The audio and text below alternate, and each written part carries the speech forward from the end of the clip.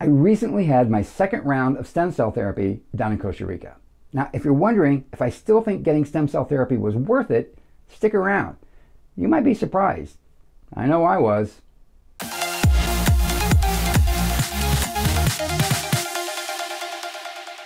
Okay, so at the end of January, I returned to Costa Rica for my second round of stem cell therapy at Regenerative Medicine Institute in San Jose. I had several of the same therapies done again, but I also got some new therapies, things I hadn't done before. So about 1.5 years ago, RMI contacted me and asked me to undergo regenerative therapy at their expense and then to create a video about my experience going through regenerative therapy at RMI and about my results. Now, this video was for their patients, not for my YouTube channel. Now, of course, I wanted to talk about it on this channel, and they generously agreed to not only allow me to do that, but to report honestly about whatever my results were, good or bad. I posted a video about my first trip down there a little over 1 year ago. Now, I've been wanting to do a second video about my second trip, but it takes a few months for the therapies to fully express themselves. Well, it's been a few months, the results are in, and so it's time to create that second video.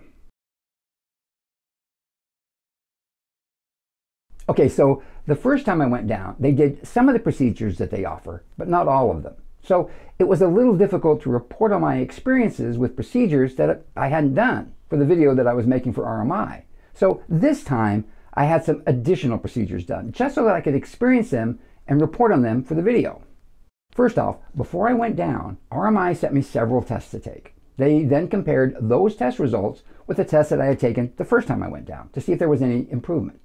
This included blood tests that were drawn by a lab here in Portland, as well as at-home tests. And one of these was another round of biological aging tests by True Diagnostics. Then, when I went down to Costa Rica, RMI did some more testing, most of that being functional aging tests, things like grip strength and balance. They also did an in-body scan to determine my level of body fat and muscle mass. Now, when I initially went down to RMI in April of last year, they harvested my own stem cells. So the first procedure that I had done was that I got my own stem cells transfused back into my body. I also had my second round of plasmapheresis. Now, this was pretty much all the stuff that I had done before.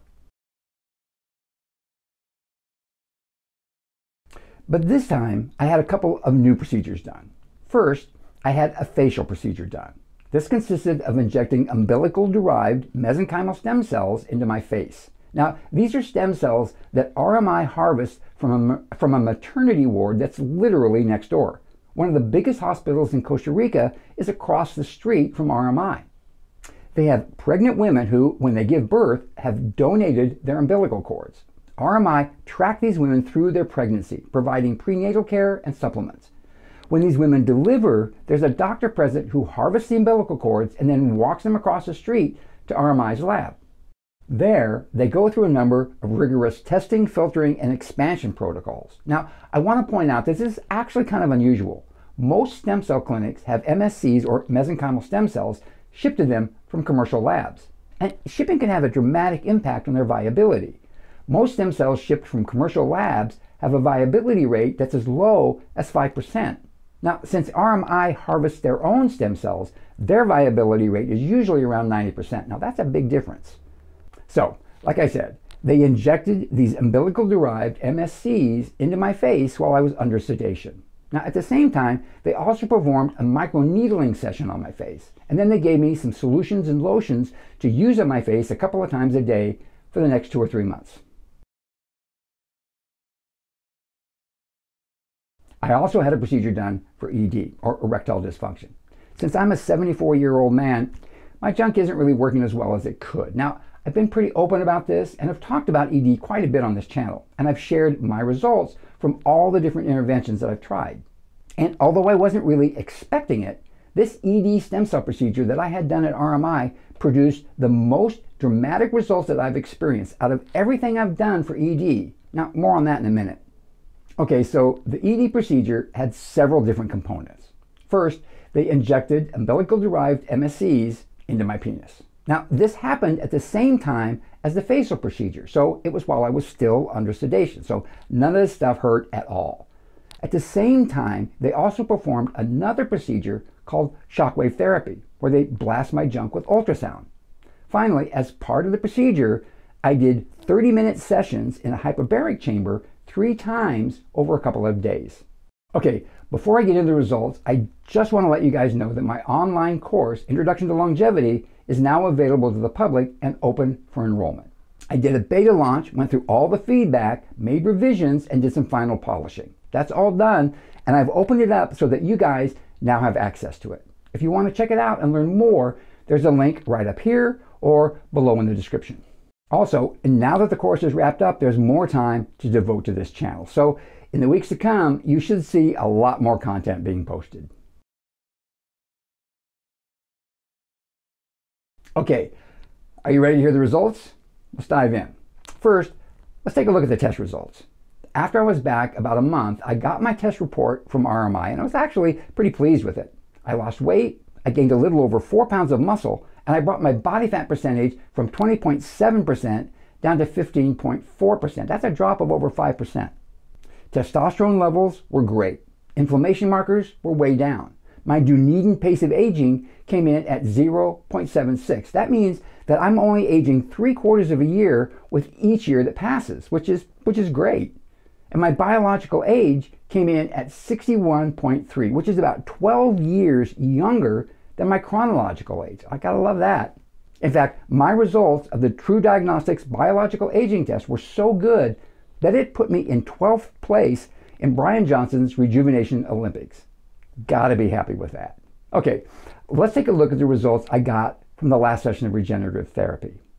RMI told me that I should not expect to see much in the way of actual physical results from the therapies I received for 3 to 4 months. That's why I've waited so long to do this video. But the results are in, and I'm going to share them with you. Now, when I first did stem cell therapy, I reported that all my chronic aches and pains that I've associated with aging had gone away. I'm happy to report that that's still the case. I occasionally get acute aches and pains in response to working out or sleeping wrong, but it never lasts. All the chronic pains are still gone. I also reported a big jump in my athletic performance. Now, this time I didn't experience a similar boost, but the boost that I got the first time hasn't gone away. I'm still performing at that same heightened level, so I'm pretty happy with that. Okay, let's talk about my facial procedure. Now, in all honesty, I just did this procedure so that I could report on my experience in an update of the video that I made for RMI. I didn't really expect that I would experience any real improvements in facial aging, but I did. The tone and texture of my skin is better. Now, I don't know if there are any fewer wrinkles, but my skin seems less coarse. Now, the big improvement is in the skin of my neck. Before, I had a couple of problems. First, like most guys my age, my jawline was starting to sag and the skin beneath my chin was getting really droopy. But the real problem was that all the skin on my neck was becoming very crepey. It had lost a lot of elasticity and was really starting to look like crepe paper. So the stem cell therapy completely took care of the crepey skin. It's like gone. That came as a complete shock, not expected at all.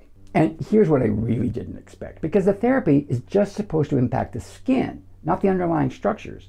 My jawline has firmed up. Now, the skin under my chin is still droopy, but it's not nearly as bad as it once was. So I gotta say, I'm really happy with the results. Now, let's talk about the ED procedure. RMI claims that their ED procedure is the one that gets the best results. So I gotta admit, I was honestly hoping for some improvement there.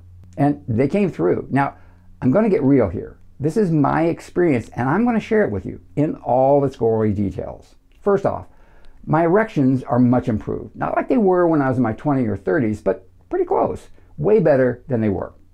My erections are both firmer, harder, and they last longer. They're easier to maintain. And my libido seems to have also improved, and that makes no sense to me, but there it is. Now, here's where it gets really weird.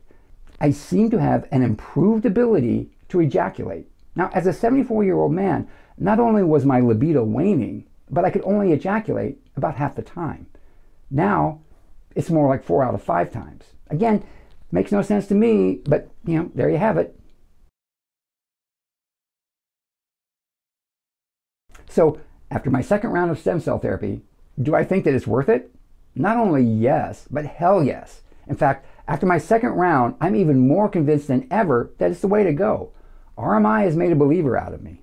Now, like I said, this has been my experience. One thing I've learned on my longevity journey is that everyone's different. Everyone responds differently to different therapies, to different protocols. You might not respond the same way that I did. But for me, it's been a game changer, and I'm definitely going to keep it as part of my longevity regime. To me, it's totally worth it. Okay, that's it for this video. Now, I want to remind you guys to check out my online course, Introduction to Longevity. Now, there should be a link right down here. And I should be back next week with a new video. I'll see you then. I'm out of here.